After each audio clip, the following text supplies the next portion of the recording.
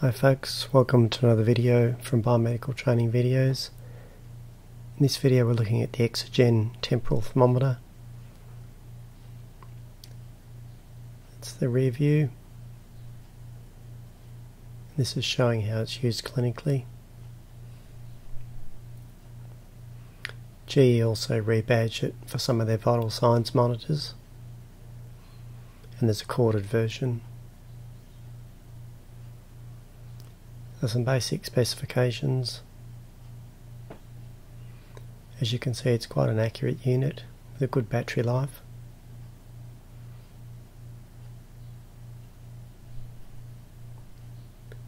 So we're going to look at disassembling and replacing the case in this video. So there's 3 screws, one at the top and 2 at the bottom. The top one's sometimes covered by a sticker. So just the hex key to remove the 2 lower screws, and the case comes apart. And there's these 2 metal plates that fall out, so you've got to be careful.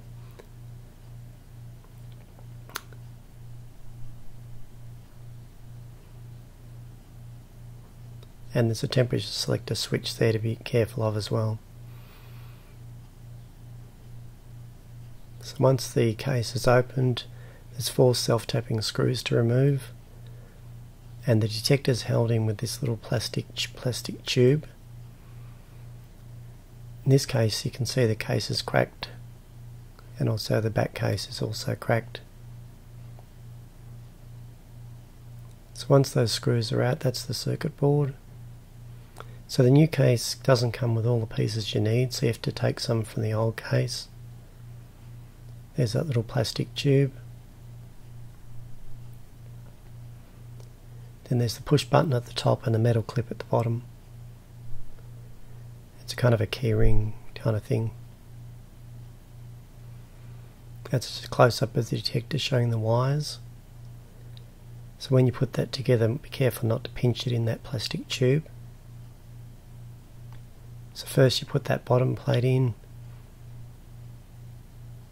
then you put the rear case on, then you set that top plate on the top edge there,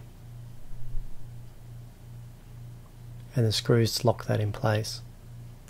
The battery holder goes in, a bit of foam on the door just to hold the battery in place, and it's all done. Now verification, there's a kit with a reference unit and a source, so you keep those together, and the idea is that you compare your test unit against the reference unit. So this is the portable device for calibrating, and that shows you how you place it in the unit. So you take a couple of readings and take an average. This is using a reference unit.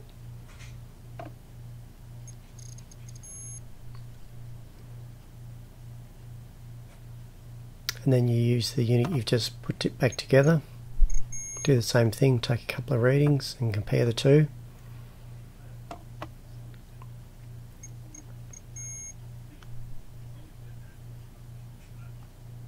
So as you can see, our reference and our test units are within 0.2, which is the spec.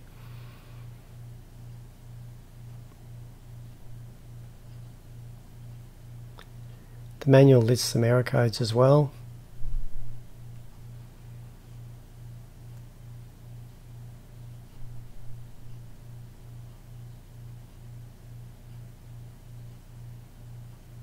Okay then, see you again next time.